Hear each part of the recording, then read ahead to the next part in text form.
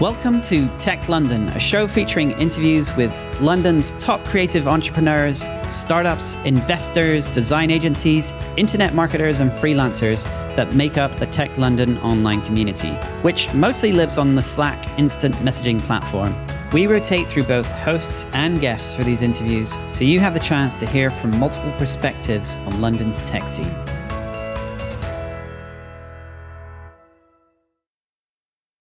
My name is Sian, Winfield, entrepreneur, coach, and founder, and today I'm hosting for the TechLondon podcast, where we interview creative entrepreneurs, startups, and investors, design agencies, internet marketers, and even freelancers.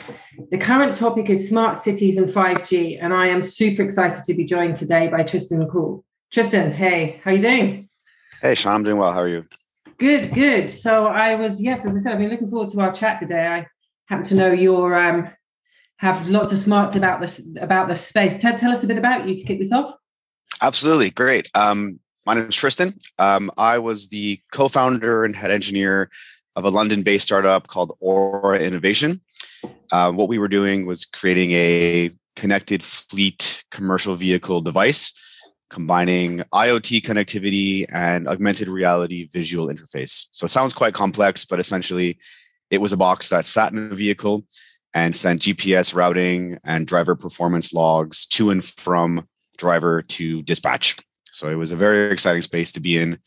By trade, I'm a telecom engineer, electrical engineer, so I can speak to the smart city space and a bit of the technology behind 5G, 4G, etc. So thanks for having me. Fantastic. So let's kick it off at zero, like in terms of the smart city itself and what that actually means. Yeah, I think that's a good place to start for sure. Smart city definitely is one of my favorite buzzwords because it's not really a thing, is it? Right? Like there's no definition, no geographical city has claimed to be a smart city. There's no real standard or criteria to bind something to being smart. Nonetheless, everyone knows about smart city, right? It's a word that is in everyone's vocabulary right now. So we can just demystify that. I guess my go-to is the connected city. Certainly, I would argue that more and more devices and infrastructures are connected. The key word is on smart. Like I associate smart with functionality. Like you do on a city structure, like smart road lights or smart traffic maintenance, and that's how I envision the smart city.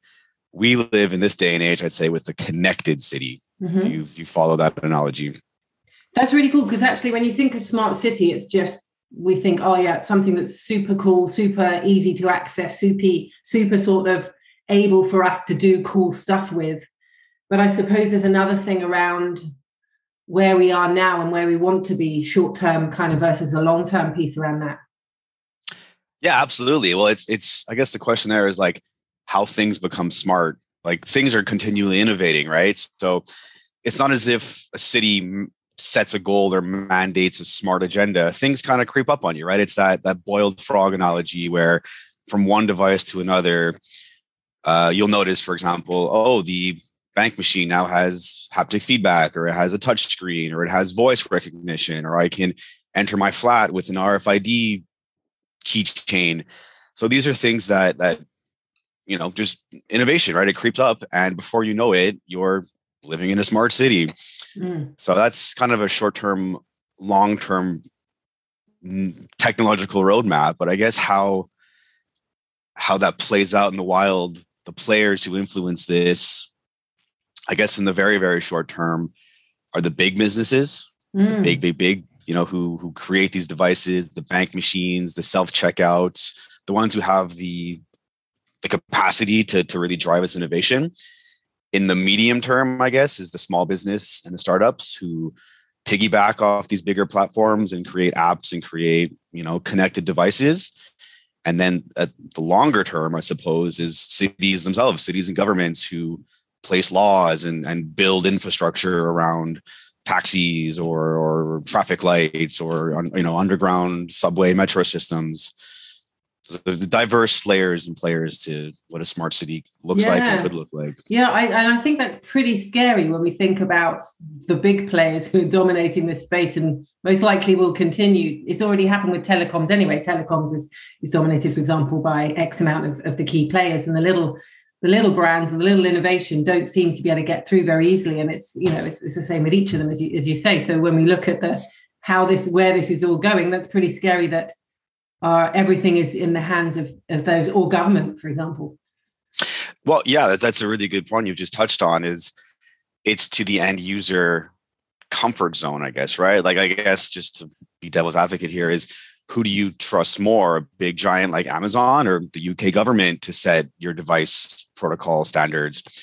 So yeah, that's a really good point. And where the startups and smaller businesses can make a difference, unfortunately, or perhaps fortunately, depends on the big players. Like, I don't want to seem pessimistic, but no small business is going to drive that big of a change. You have to play nice with the big players. You have to be, as they say, interoperable with the big standards.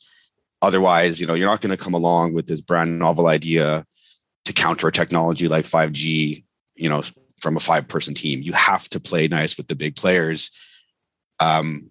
All while, as I mentioned, keeping security in mind, data ownership, privacy.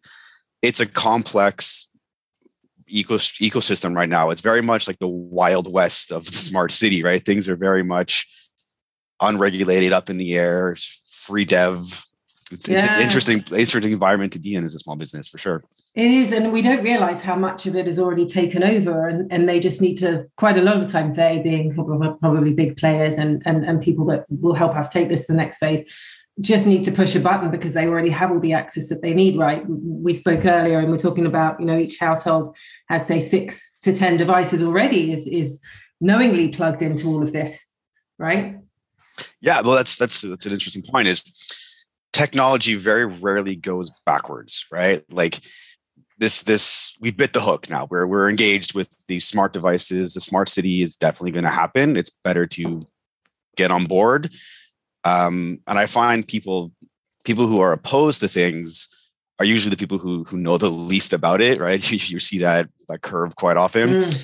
And also it's also funny to observe how quickly people abandon certain reservations for a little bit of luxury, right? Like, I don't want big businesses spying on me, but isn't it kind of luxurious and convenient that now I can open my door from my desk? I agree. And the whole thing of the fingerprint thing, they got that in there really easily, didn't they? Like, do we just like, fine, maybe that's really cool, I can open my phone with my thumb. Yeah, but there is the fact that you now have your fingerprint within the interface. Well, exactly. That's why I said, like, the last part of the smart city is the infrastructure. Like the governments and the cities themselves are going to regulate, what's fair and what isn't, because if you leave it at the hands of bigger businesses, they'll, take everyone's fingerprint. But yeah, it's interesting. More and more devices are connecting to each other. So certainly some vulnerabilities there. And I guess when you think smart city and IoT, you think GDPR and security. So I'm optimistic. I think things are on the right track. But yeah, not to go into this dystopian sci-fi movie, but it could very well happen, right? It could happen. Yeah, exactly. The thing that we're missing as well, there are these points to bring to the table for sure. And it's really important to do these things properly. And I think we do need to rework a lot of that, but actually it is pretty cool and super exciting. And it's fascinating where we're going to go with all of this for sure. So what about the sort of the whole 5G piece itself, and 5G versus the 4G, and what the relationship is there with regards to this whole piece? Yeah, well, that's great. That's the technology it's based on. Right now, it seems to be 5G. In a couple of years, it could be another protocol. I guess elephant in the room, though, is if you're building your entire city, or I guess an analogy is you're building your entire home, a smart home, based on a protocol. If that network goes down, have you rendered your home less smart than when you started off, right? Is there a pitfall here? Is there a gotcha? So on the 5G, 4G front, I think 5G is a really great advancement. Certainly has some very strong advantages: better bandwidth, better data capability, better cloud connectivity, low latency just it's catching on. It's a good thing, despite all the conspiracies around it. Those are not founded anywhere. But you got to be careful if you're 5G hammer and everything's a nail, right? Like there are plenty of other long-range IoT protocols, and they're constantly being developed. And if you're a small business developing your tech platform, try and stay current, be aware. So, I mean, 5G definitely is now, it's the future, absolutely. From a design standpoint, you have to really consider your use case, right? Like 5G is powerful, but you can think of a simpler use case of a mesh network, for example, where you do smaller hops from destination to destination, from device to device, smaller hops of that data rather than cellular tower and back. So it's a complex ecosystem. I know that doesn't really answer your question, but 5G, very powerful, certainly a solid foundation to build a city on, I would say. Just for the tech specs alone, it's quite an impressive, powerful piece of tech. Yeah. It's still, again, you're right about we're having to, definitely for startups and the innovators out there, having to build around the infrastructures that we can play with at this stage, for sure. If you were sort of giving any advice to kind of a startups or people doing this building something right now, what would kind of be your advice to startups in the smart city space moving forward? Yeah, great question. Certainly talk to your head engineer, make sure they have some future proofing, because like things move quick, but like things are standardized, they don't actually move that quick, right? 5G's been in the making for a long time and it's here to stay. And it is quite a big infrastructure. Cities have to build the towers. And so, yeah, like make sure you're future proofed. You're not at the bleeding edge, but you're in a safety zone there. Because this could be, like I said, a 10-year decision, right? Your IoT roadmap, what you put under the hood is a big deal. If you're going to build multiple products in your catalog, make sure they all communicate to each other. When we're talking 5G specifically and smart city devices, consider the data payload to the end user or to the end customer. So, if your device is quite data intensive, if you're sending videos, high payload, if that ends up costing your user more for their SIM card payment, or to your, intermediary customer who have to add an additional SIM card and add a cost, that creeps up and that hurts margins and that makes design a bit less favorable. So definitely consider that. And like I said before, being that 5G hammer and a nail, in some cases, 4G fallback is perfectly fine for what you're doing, right? If your payload is small enough, you make the right data decision and the right payload decision. To touch on the first point is playing nice with the big guys. If you don't interrupt, if you're not functional with the big players, Amazon, Google, Apple, Android, you're doing something wrong. There's no way you're not compatible with these, right? Like you have to at least at first be part of the ecosystem, integrate your devices into the city. That's a good way to future proof. Well, right. And also for people to buy in, because if someone's buying into something and it adds value, that's a great way in. It's like, look, guys, we know you've got the space, but if you use this brings X, Y, and Z to the table. Plus the end user finds it easy to adopt in terms of the things we were talking about before, those seamless ways that things come through that we buy into. This is the very way to help people adopt it really easily. If it seamlessly scopes in, and then brands can grow from there, can't they? They can start to become a maverick in the space, but we need to buy into the fact that they become a habit to us first.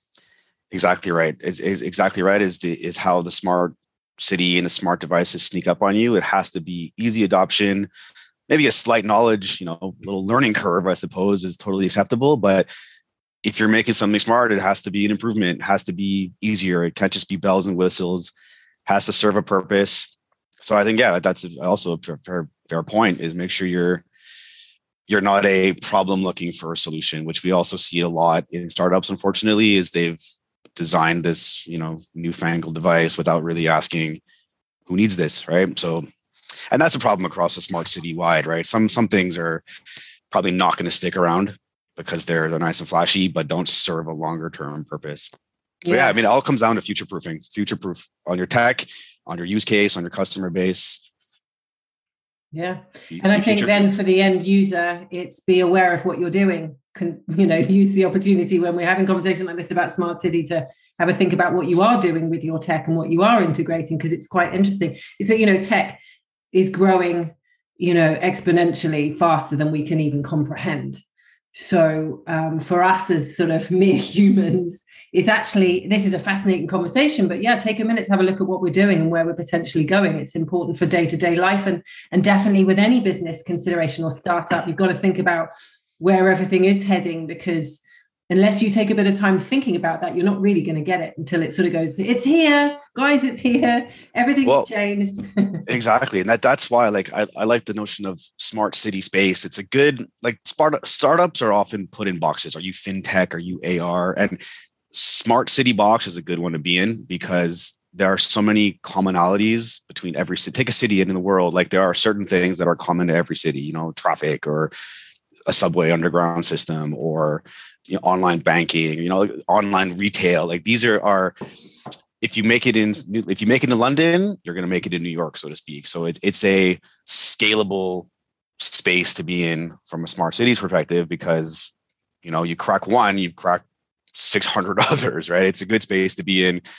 I mean, if we ignore all the FCC regulations and GDPRs that put up some red tape, but if your idea is sound in one market, there's a pretty good chance you're sound somewhere else. So it's a good space to be in.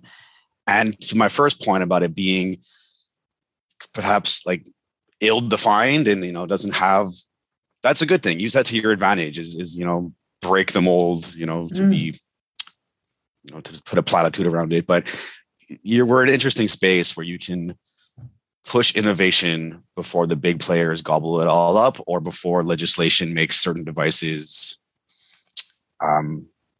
impossible. I was in the automotive space, so I have a lot of experience there, but it could be in the next 50 to 60 years that people owning a car is an obsolete idea. It could be that a city like London purchases so many million vehicles and they belong to the city, and you lease a car. Like, the idea of a car in your lot belonging to you, we're really challenging some ideas, and ownership of devices might change in the future. So we're in this transition period, so to speak.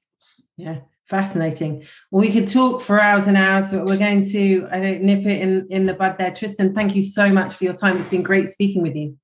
Likewise, hope it was helpful. It was nice to speak to you as well. Cheers. Thank you. You've been listening to the TechLondon show. If you're interested in joining the community or even making an appearance on this show, make sure you join our Slack group over at techlondon.io. Till next time.